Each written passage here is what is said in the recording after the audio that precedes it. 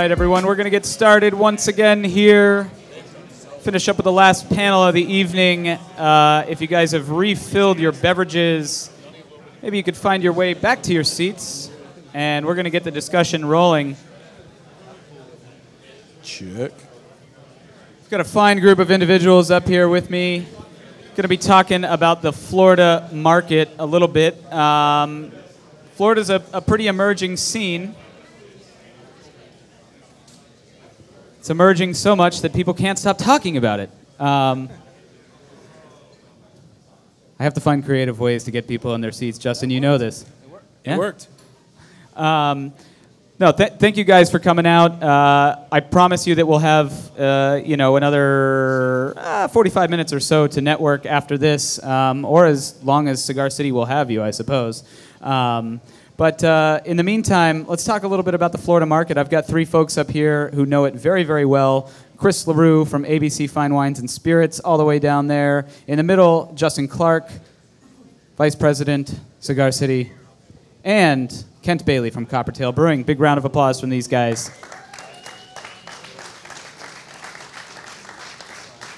So one of the goals when we travel around the country is really to learn a little bit more about the environment that we're in, understand some of the trends, be it style trends, retail trends, consumer behavior, just really try to get a better understanding of what makes a market tick. And I guess the goal of this discussion is really to dive kind of headfirst into some data that I was able to grab from Nielsen and discuss some trends that are happening here. So and talk a little bit about what makes Florida's beer market unique and kind of what the opportunity is here for craft. So I think Justin, when we spoke last week, you had mentioned that it's a number 3 beer state, but the data that I got shows that only 10% market share by dollars for craft, latest 52 weeks through January 30th. So still plenty of run room. I guess what's the most unique characteristic about Florida's beer market? And I'll start with you, Justin, and then you guys can all take a shot at it. Well, appreciate it because we can't afford that data, so my numbers are just as close as I can get them. So no, I appreciate you sharing that. I think Florida's pretty unique. We're a state that everybody wants to sell beer here. You'll see a lot of national players even jumping states to come to Florida. There's a lot of our Florida brewery brethren in here. We're lucky we get to start here, but it's obviously pretty competitive here as well. So we're unique in the fact that we're the 3rd largest in population, so there's a lot of people to sell beer to. And we also have, our whole economy is based on tourism, so we have a bunch of visitors. So you got a lot of people, an influx of people coming to visit our state, and hopefully we can get them to try some local beer while they're here. Chris, how about from your perspective? You're engaging with these consumers on a daily basis. I'm sure you get to see a lot of the trends just in your own stores. What makes Florida's beer scene unique? I'd say that there's no early adopters in any category for anything in Florida. We're always behind for everything.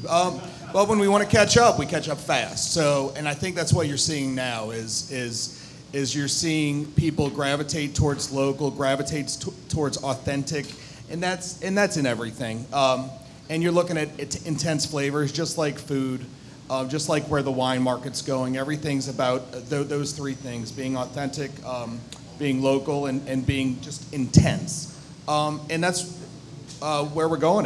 We're catching up fast because people want the experience. They don't want to drink the same thing they've always drunk, because once they try a real beer, something that they actually enjoy, their eyes open and go, wow, this is beer. So. And obviously one of those newer breweries is Coppertail. Kent, you're sort of on the ground floor of this thing, probably a totally different perspective than someone like Justin might have from Cigar City because you're a little smaller. So what are you seeing out there? I think almost everything that Justin says is wrong most of the time. So I think that's why they included me on here. But no, I think what I'm seeing that's really surprising me is for the past 5 years, just the rate of change in the growth. So 5 years ago, if I rewind my brain to planning a brewery, trying to open a brewery, the number of breweries that have opened in the last few years is just amazing. And I think that's having big impacts on the market. hopefully a lot of those impacts will be good as we get lots of new people making innovative stuff. But it certainly presents challenges as well. And Chris, you talked a little bit about the challenges that brewers are going to face when we spoke last week, and I think you had sort of pointed to the lack of availability in shelf space for all of the new brands that are, effectively trying to take the same approach, which is, penetrate the liquor chains, and you're going to have to make some tough choices. So, talk to me a little bit about kind of the availability, what's out there for a store like yours, and how you decide between all the brands now. So we're already out of space, and we've been out of space. So if we're out of space, everyone is out of space. So what I would tell you is keep us top of mind. The FaceTime is very important. Be relevant. Don't be an imitator. Just because IPAs are selling doesn't mean you need to have another IPA. Be your own person. I look at it like cider was, or like session IPAs. Cider didn't become a huge category. Angry Orchard became a huge category. Session IPAs didn't become a huge category. It was all-day IPA becoming. So you create something and assume it's going to sell because there's a market for it. There's not always a market for those things. What we want to hear is your story. We want you to own your tap room. We want you to own your zip code, own your area, and then grow. We will gladly give you as much space as you need to grow in your areas first. If you have 3 stores in your zip code or in your area code, we're going to put all your beers in there. You may not get full distribution in all our stores. We're going to try to grow it the right way for you, because the beer industry's the way to sell beer is flipped on its head. It used to be you can get distribution. That's all it was about. Get distribution everywhere and you're good. Distribution means nothing now. Absolutely nothing. It's all about getting that beer, that liquid into people's mouths, and getting the repeat business. Yeah, it definitely seems like rate of sale and velocity are the 2 biggest things, or the biggest thing rather, in determining what makes a brand viable for the long term. One other thing real quick. We're a little different because we do store-specific sets based on store-specific sales, so we don't have groups of stores where we group a bunch of products in and say these stores can sell this, because we don't think that's the right way to go. We think every store is unique, especially with local breweries. It's very evident that a brewery over here may not sell over here because they own this market and they're there. So that's one thing. That's one reason why you can be successful with us versus maybe not every chain around the state. Justin, Kent pointed to all the new breweries that have started up locally here in Tampa specifically. I think we were out last night and we heard 46 breweries. I know it's more than 40 in the sort of greater Tampa area, and in Florida in general. I mean, it's more than 150 breweries, and certainly a lot of that has come online since Cigar City opened. How has that changed the way you guys approach the market with some of your brands? I don't know that anything specifically changed just because there's more people opening. We're continuing to stay on our path. I would say that we've probably trained and used to employ a lot of those people, and we actually celebrate that fact, to be honest, because hopefully, we believe we're making great beer, and if somebody has a passion to go open their own place and they got to brew here commercially in Florida instead of going out of our state to go follow their passion, we want to celebrate the fact that they're making badass beer here in Florida, and it's pretty cool to us that they used to work here, and maybe we taught them something, but then they've got their own ideals, and maybe they're going to return around and teach us something.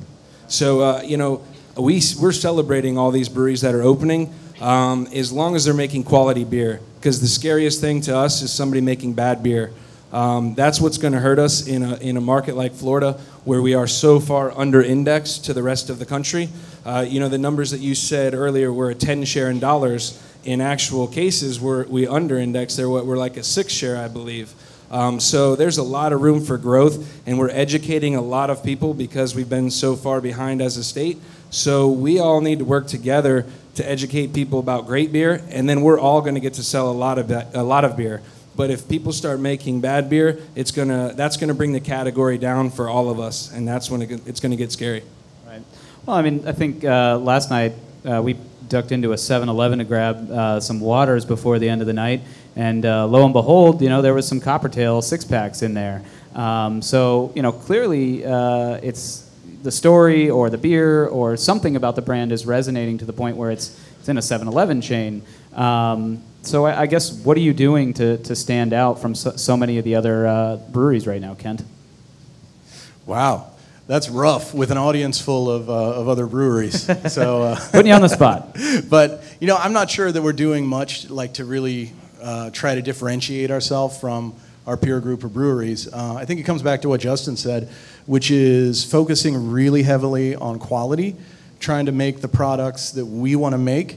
We try to be really uncompromising in that. It's either Free Dive's our #1 seller, so it's either Free Dive or it's not. And if it's not, we don't want to sell it. And so we hope that our customers appreciate that. And we've been fortunate to start getting some retail distribution on the bottles. Yeah. Well, it was Free Dive, in fact, that we saw. So you're doing something right. But I guess long term, I mean, if everybody's sort of taking the same approach, I mean, it would seem like everybody's got the same basic idea of how they approach the retail market. Get some distribution, get some placement in ABC, and kind of work your way out. It's just going to be incredibly difficult to cut through. So, Chris, I mean, what can people do to stand out and remain in your stores, remain a viable player in your stores? I think you said Cigar City was, in some accounts, your #1 seller. So I think the first thing is understanding each channel and know not that every channel is going to be right for your brand. Eventually you can grow into every channel, but for new brands, it's going to be places where people are looking for discovery like us. It's not going to be grocery unless, you're going to BOGO or something like that, which obviously most of you Don't guys ever aren't. do that, Yeah, please. So, and then eventually you're going to graduate to C-store. But it's understanding us, understanding we want to be there to help people discover. We want to carry every one of the SKUs if your brand resonates with the consumer. We want a Publix to carry 2 or 3 SKUs. We want to carry the whole line so people can get introduced at Publix, but then if they want that double IPA or that rare beer, they can come to ABC for us. So when you're looking at it at a market specific, we want you in retail. We want you exciting our beer consultants. We're the only retailer in the state that has certified beer consultants that are certified, Cicerone Level 1 certified.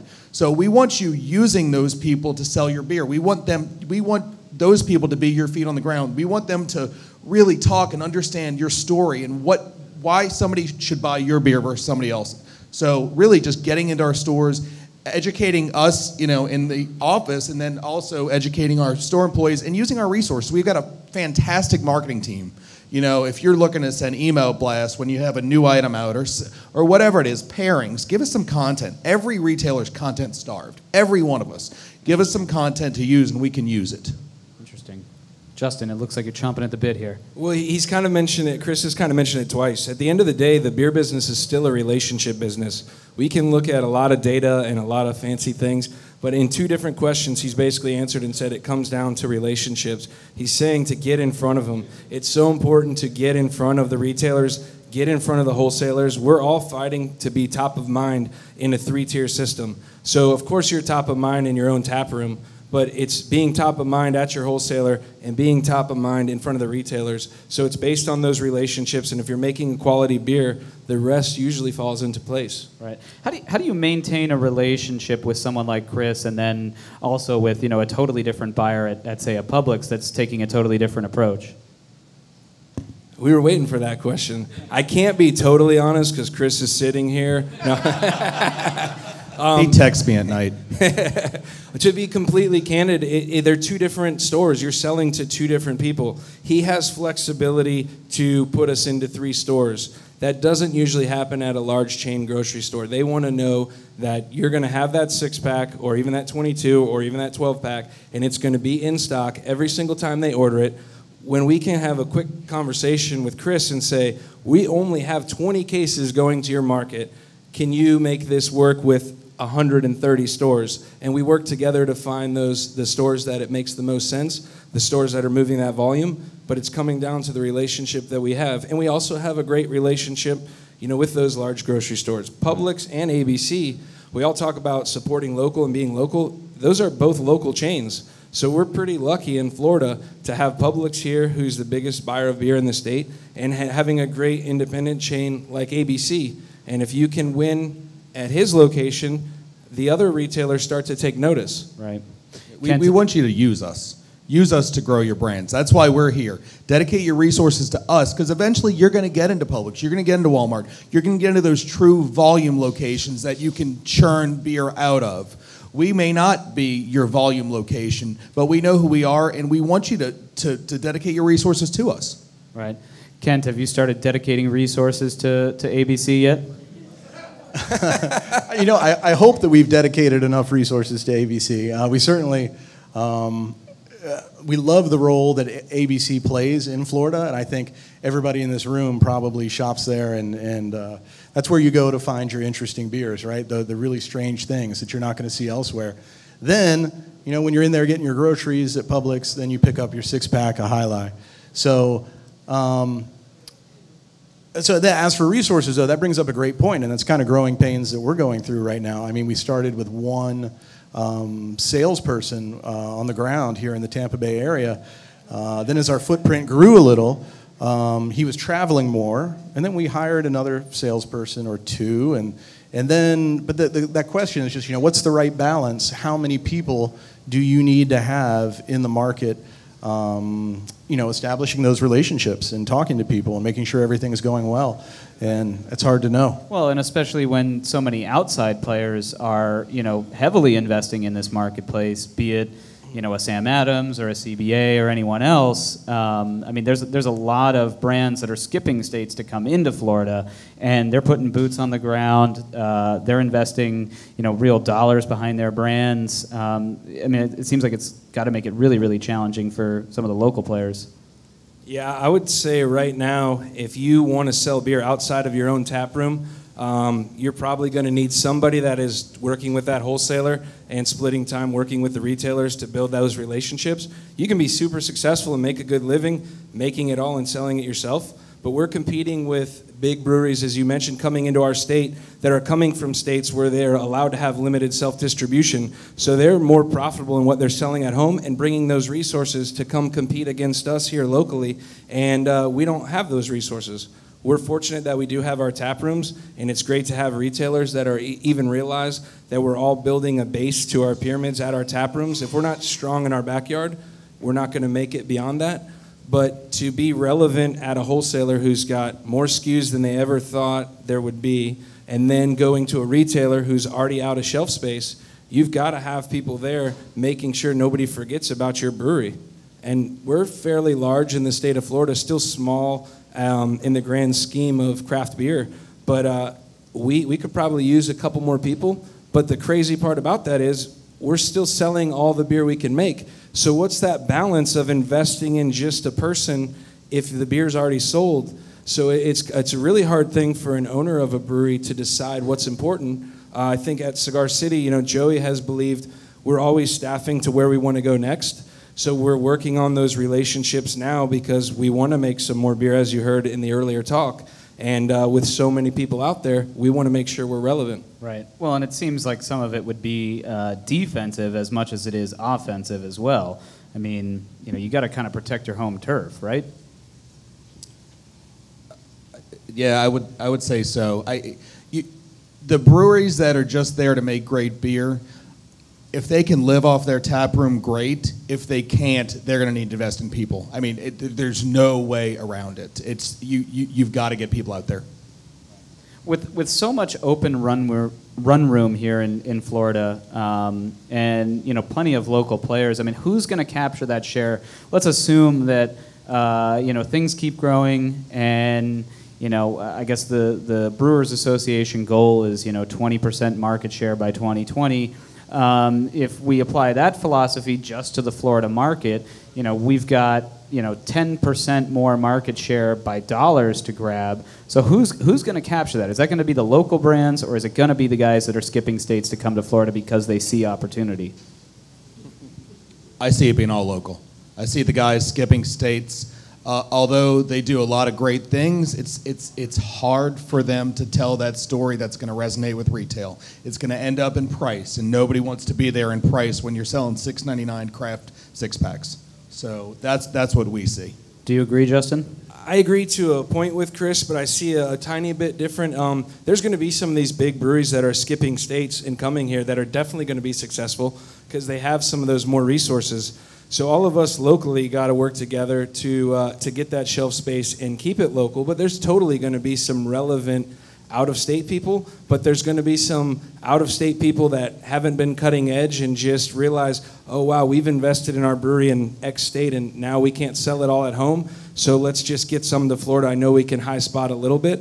I think that's going to be a lot tougher on breweries to just come and high spot and quote-unquote dump beer in Florida like we used to be able to do. All of us that have been beer geeks for a while were stoked when that happened because we could get some really good beer that was never available here.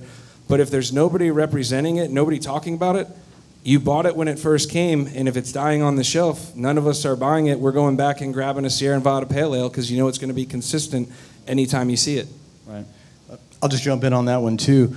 I agree. There's always going to be some of the bigger regional players that are going to stay relevant. They're going to keep the excitement level high, and people are going to want to buy them in Florida. What we're seeing is as we're gaining a little bit of traction in different areas, we're hearing from accounts, oh, we just took off that big local brand to put you on. We just took that big local brand off the shelf to make room for you. Thanks, man. Wait, did I say local? I meant big regional. So those big regional brands, I think, are feeling that pinch. And I really didn't realize that till I was at an event maybe kind of like this a month or two ago. And somebody from one of those bigger regional brands, after I introduced myself, he's like, oh, you're one of those breweries down there in Tampa that's screwing up my sales. And I was like, so I think some of the regional You're like, guys, you're welcome. Yeah, exactly.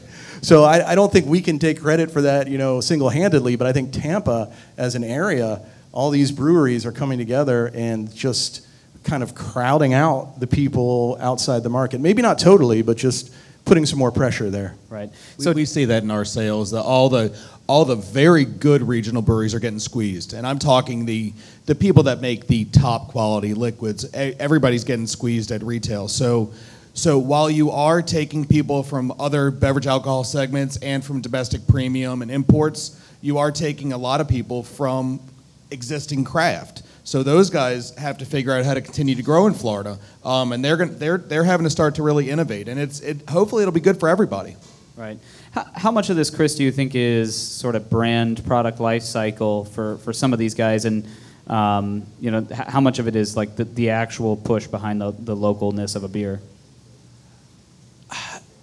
So we look at it two different ways. We look at the exciting stuff, the one-offs. They actually keep you relevant, keep people excited. That 1% beer geek used to just be a weirdo, hipster, bearded dude. Now he's the guy on social media that everybody's following because they want to know what he's drinking because he's on the cutting edge. So we see the beer geek actually bringing people back to the mainstream. So when we look at the product life cycles, it's kind of the same way.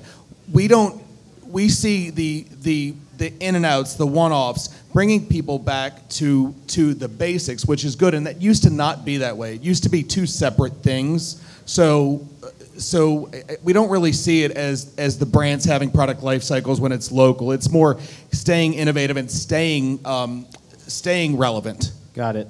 So from a local perspective, Kent and Justin, are you guys in Tampa and I guess more broadly Florida doing enough as sort of a unified group of Florida brewers or Tampa brewers to really push behind the local message, or is that something that you guys could work harder on? Because I mean, we get to a lot of markets and we see that, in places like San Diego or Portland, Oregon. I mean, there is a strong desire to support local brands. So is that something you guys are working on here?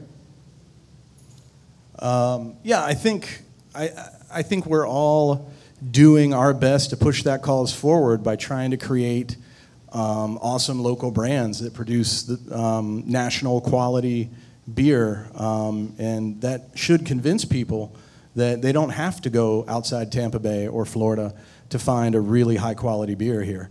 They're all around you. They're all around you in this room too. So, but what was the question? I guess just start talking sometimes. Well, I guess are you guys doing enough from sort of a single unified voice to kind of push that message a little bit more strongly? Yeah, we've got our Florida Brewers Guild, which we have a really high membership percentage in the state of Florida. And so we're hoping the Brewers Guild can do more in the coming years to help push Florida beer, local beer in whatever city you're in Florida. Also, I've heard rumors that there are local chapters starting up of city or metro-wide brewery groups, and I think that's a great idea. Like I believe Joey said earlier, we all get along pretty well, so if we work together, I think we can all sell more beer. Yeah, I mean, we're often in each other's tap rooms because we're all doing different kinds of beers and going to check out. It's not checking out the competition. It's like they're doing something awesome that we don't make. I'm going to go check out their beer, and I think that is bringing us loosely together, where we all have the relationship where we're talking about each other's brands. I mean, we have other breweries' beers on our guest taps here. We're excited to help, push the local market and have that on tap. But I think like any business that's rapidly growing, we're growing. I think a new brewery just opened in Tampa while we were talking. So to that point, we could always get better at working together collectively. Right. And maybe it's, as Kent alluded to, forming some local guilds that work in tandem with the state guilds, because we're still a pretty young industry as a whole in Florida. I mean, we're the old people at, under 7 years. So there's a lot of those states that you referenced have been added a lot longer, so they have a lot more infrastructure built to work together to push that. We're doing it still pretty loosely, right, but all because we're passionate about what everybody's doing. So one of the things that we always used to hear, and I think it was more from a national perspective, was like, a rising tide floats all boats. I don't know that that's necessarily true anymore everywhere. I don't know that that's the case everywhere. I mean, it seems like there's so much competition that just couldn't possibly be accurate. But maybe in Florida, kind of what I'm hearing is that still might be the case. I personally still feel that's the case here locally. We're only at a 10 share in dollars. We got a lot of room to grow where we can band together and encourage nobody to discount. Let's all sell our beer at full margin and work together to get shelf space. And we've got a lot of room to grow here. Sometime, though, it might not be that rosy, where it isn't the rising tide floats all boats. But I personally feel we're so under-indexed in Florida based on our population and everything. We can work together for quite a few more years. I'd say the rising tide gets trial, but if you make shit beer, you're gonna have shit you're gonna have shit sales. So you are gonna get the trial, but just make damn good beer and sell it in the right locations. When I start seeing it in these random locations where I know that I was in New Orleans airport, I was at this weird little pub in there, and they had the stankiest local IPA I've ever had, because I know it's probably been sitting there for God knows how long. Either that or it's just bad beer. So just make good beer. Yeah, it's not always the brewer's fault. I think that is the biggest risk to the rising tide theory, though. Is a good point that, as that tide rises, we want everybody to feel like it's a great tide. It's a delicious tide. We all want to be on this tide. We don't want it to be, half of this tide is kind of nasty. I don't think I'm going to drink craft beer. So if we screw it up, the tide's going to lower all of us, too. Right. Don't want low tide. Or red tide. Yeah. So let's switch gears a little bit, talk a little bit about style trends. I guess we go to so many different places. We see so many different, unique sort of styles to that area. Justin, you and I were talking about it today. In the Boston area where we're based, that New England style IPA, and your snide remark was that we're all blind up there because we can't see how clear the beer is or something like that. I thought that was private. I'm a fan of what they're doing over there. Yeah. You're creating a new style. Yeah, well, I guess down here it would be the Florida Vice is what you guys call it. So talk to me about some style trends, including the Florida Vice, and what else you guys are seeing out there. Well, first off, we talked about this in our pre-meeting. You can make all the seasonals you want, but please please don't call it. Please don't call it summer, winter, fall, or spring, because you guys know we don't have damn seasons here. So make all the seasonals you want, but please, people come to us and go, why is our winter beer selling? Why isn't summer beer selling? Well, fuck, summer's like 12 months here. It's not going to sell. Don't call it summer. All right. Call it your seasonal wheat beer, man. So anyway, I just had to throw that out there. Call it it sells till right. it's gone. They'll talk about styles. All right. Are we ready for beers yet? Networking. We're in Florida. I think it just naturally makes sense. Looking for styles that are a little lower alcohol, easier drinking. Yep. Lately, have been doing really well. Sour beers, gozas, and Berliner Weisses with fruit. And in Florida, we have access to so many awesome fruits, and we can get so many of them fresh that I think we really can make better fruited Berliner Weisses in Florida than you can get in other states. So I think that's an awesome advantage to just keep using. And that certainly gives the geographic region, I mean, something to be known for and something to sort of rally around. And I think every sort of area of the country is kind of looking for something like that. You know, the West Coast style IPA or, you know, whatever the style trend is, I think you're always looking to attach sort of a geography to a particular style. How viable is that, do you think, with a tart, sour, Berliner Weiss fruit offering here in Florida? I think people are always going to be looking for those because of our climate. But is that going to be your 55% of production? I don't think we're there yet. What is kind of cool, as Kent referenced, we grow a lot of tropical fruit here. That is our local ingredient because we're not growing malt here, though we are working with the University of Florida on some Florida-grown hops. Small plug for any brewers that want to donate to hop research, get with me. I'll let you know about that. But we are trying to grow some hops in Florida. But we do have access to lots of great local fruit. But being a tart kind of style, that is still going to be a small percentage of overall sales. I think it's one a lot of us in this room get excited about. But then you see a large national brewery in Sierra Nevada doing a Goza-style beer this year for national consumption. We talked earlier about these bigger breweries coming to our state. Sometimes they bring a lot of positive stuff because they have a lot of resources and they can help us educate a lot more consumers at once than we can. So the fact that they're making a big play into the Goza category is great for all of us that are doing those kinds of beers. But it is pretty cool that Florida is, you know, we've called it the Florida Weiss. I think there's still some debate, maybe even internally in this room, if it's a fruited Berliner or a Florida Weiss. I think it's kind of cool that we can brand our state as a whole, so when tourists are coming down, they're like, oh, I got to try that style that this place is made for. Hopefully it has, I guess, more legs or a better marketability than, like, you know, Cascadian dark ales or black IPAs. I mean, that whole debate just didn't really seem to go anywhere. It might come back. You never know. Yeah. We're going to make it work. Right.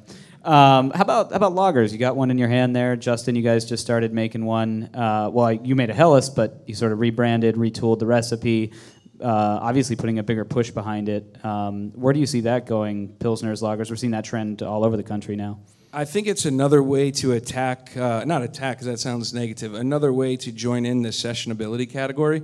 Our number one seller is a 7.5% IPA. We scratch our heads all the time at the amount of 7.5 IPA that these people will drink in a sitting.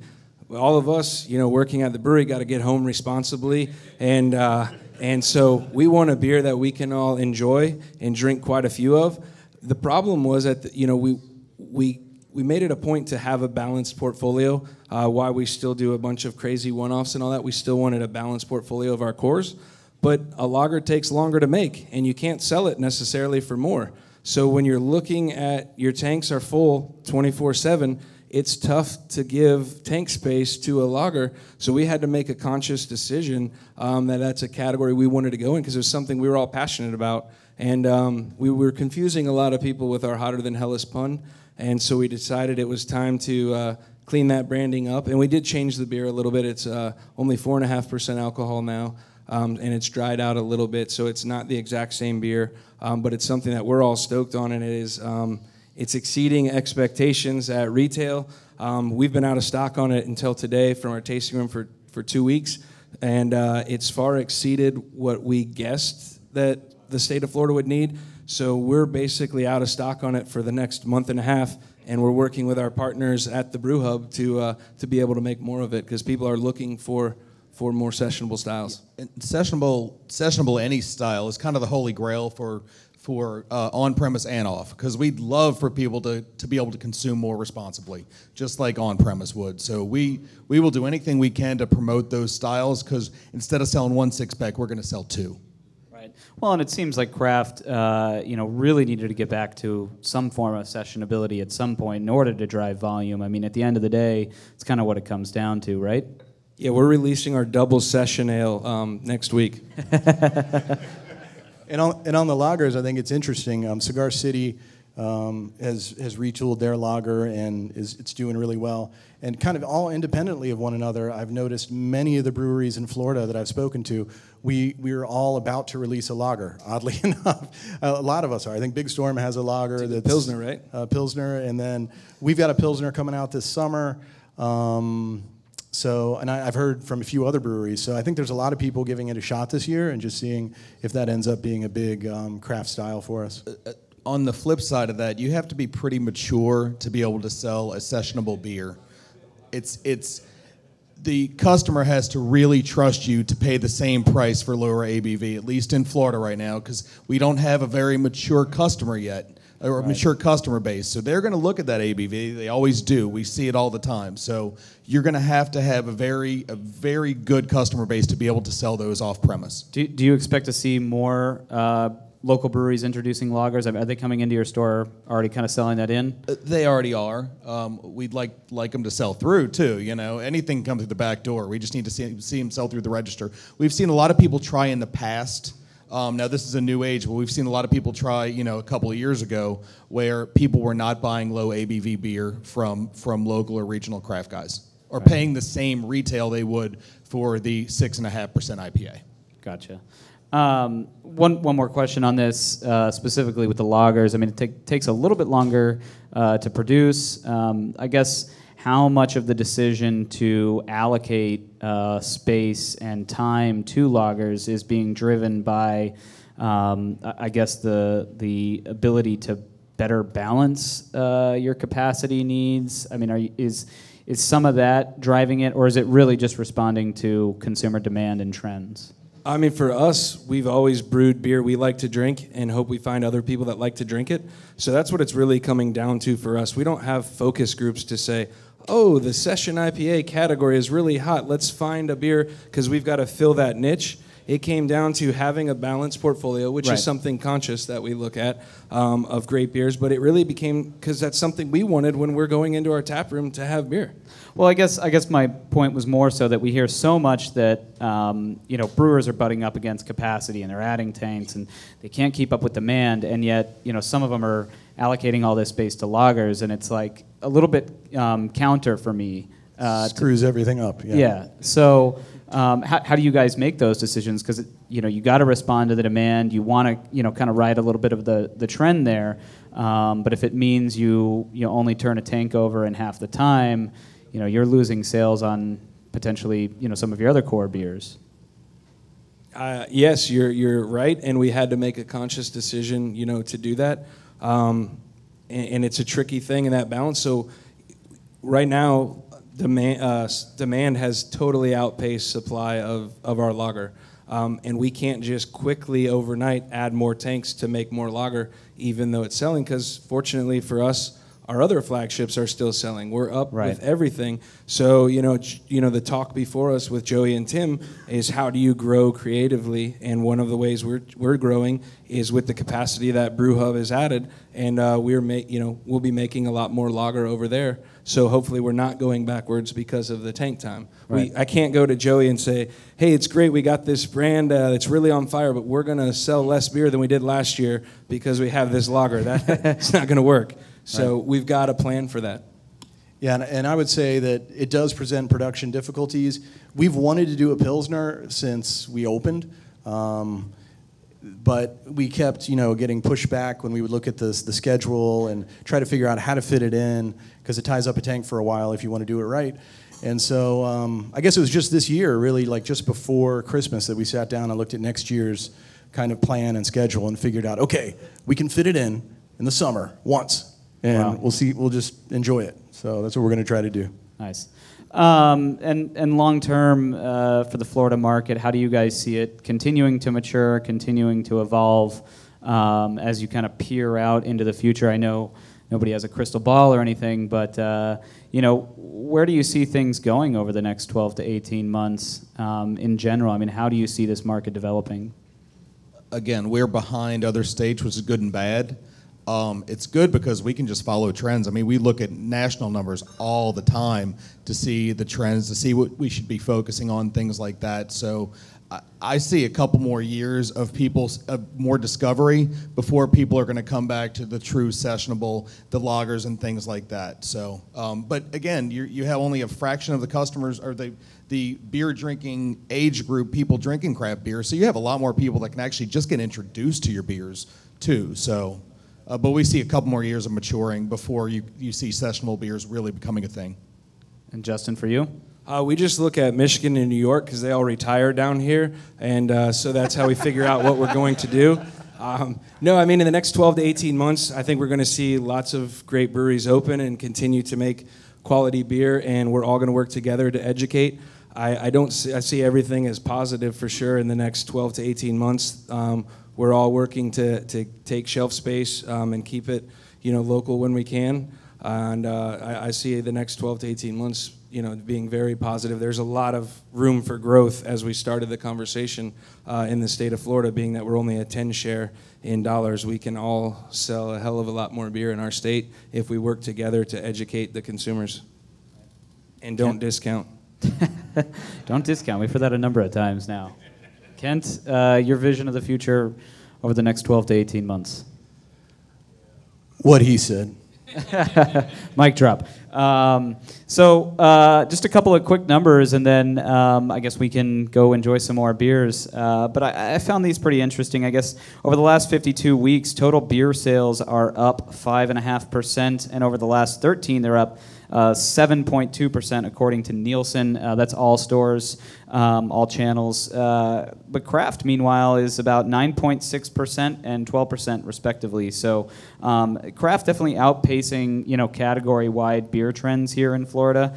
And, I guess nationally, craft is a 15-plus share, but up a little over 7.5% over the last 13 weeks. So clearly something is working here. It could be a maturity thing, as you guys have pointed to. It could be something else, but you guys are doing something right, it seems, here in Florida. Something in the water down here, as Shooter McGavin might say. It's also, our busy time of year. The snowbirds are here, so we have some more people right now that we're selling beer to, but I don't see a major dip after Easter when they tend to all leave. I think we're still all going to be looking up, personally. All right. Well, thank you guys for joining. I don't want to keep us from enjoying some more beers and networking. Thank you all for attending tonight. A round of applause for everybody tonight. Thanks to Chris for bringing your crew down here and hosting one of these in Florida. Thank you guys for coming to support something like this in Florida. We need more events where we're all getting together and talking about business. That's how we're going to grow to be California and to do these things. So it's really important that we all show up to events like this. So thank you guys for coming, and thanks a lot, Chris, for finally listening to Joey and I pestering you to do one in Florida. You guys needed more breweries before we showed up. And I was promised Battle Pac-Man, and you lied to me. We failed on that one. Yeah. Next time. But I would be remiss if I didn't mention all of our fine sponsors. They're all listed up here. I won't go down the entire list, but they really make this possible. They allow us to travel around the country with these lights and these banners and these cameras and an entire crew. Josh, our video guy up there, Corey in the back doing registration, Jane somewhere taking notes and writing about this tomorrow. The entire team puts this thing on. I just get up here and hold a mic and tell everyone to answer questions, and then we all drink beers. So let's go do that. Cheers. Thank you, guys.